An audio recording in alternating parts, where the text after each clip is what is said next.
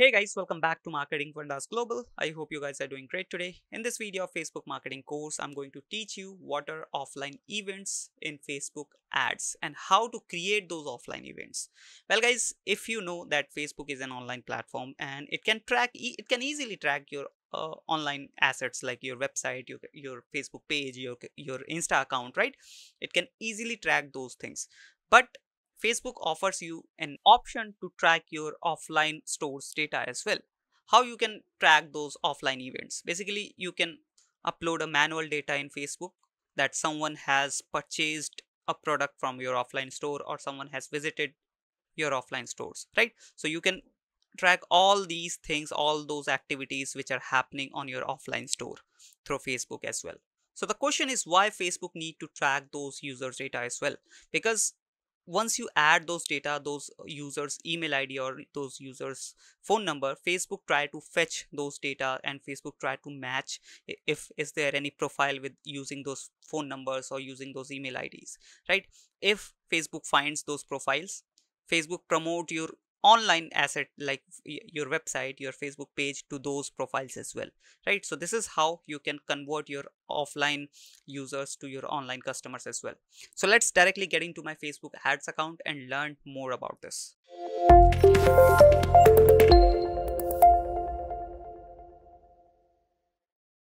So guys, as you can see right now we are in our Facebook ads manager. Now in order to add your offline store or offline sources, first you have to go to events manager, because in events manager you have to create an event. Basically you have to create an event tracker so that Facebook can track what is happening on your offline store, right? So once you are in your events manager, let it load properly, you have to go to connect data sources, right? As you can see, I'm in my event manager. Now you have to go to connect data sources because we are going to connect one new data source, right? And that will be offline. As you can see, it is showing that connect your offline information and send activity that occurs in your store or anywhere that is not on the web. So select this one, hit the connect button, and here you have to accept all the terms and conditions, accept, and here you have to name this event, right? You have to name this offline event. So whatever the name you want, you can add it. Let's say I'm adding my offline data, right? Again, I'm adding demo and demo. Now hit the create button and this offline source data source has been created. Hit the next.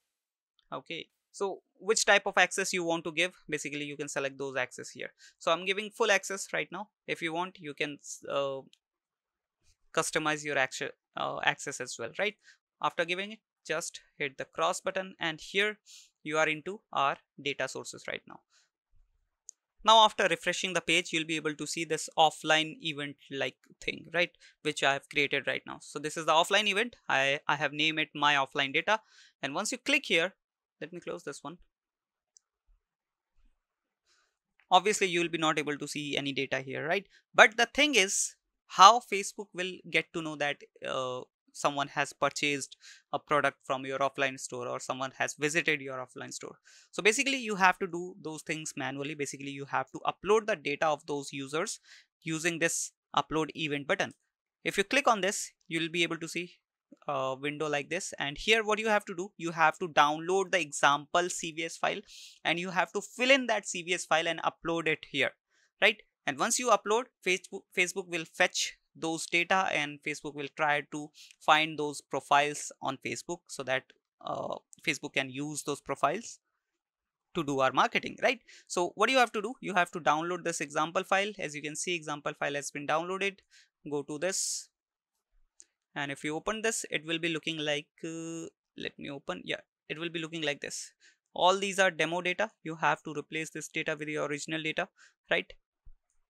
Now let me close this one and let's upload that demo data here. Select the CVS file, click on that button, select the file. I'm assuming that you have edited the file or you have properly entered the data in this CVS file and hit the open. Now once you have uploaded the file, scroll a little bit up and click on this next map data, so that it can map all the data which you have provided. Right now it is mapping the data here, the data which you have provided, although this is the total demo data, but obviously you have to provide the original data, right? After this you have to hit the review button and start uploading, and done, it's uploaded, your data has been uploaded. You can close it, and this is how you can connect your offline store with your Facebook's online data, so that you can market those offline visitors, offline users as well.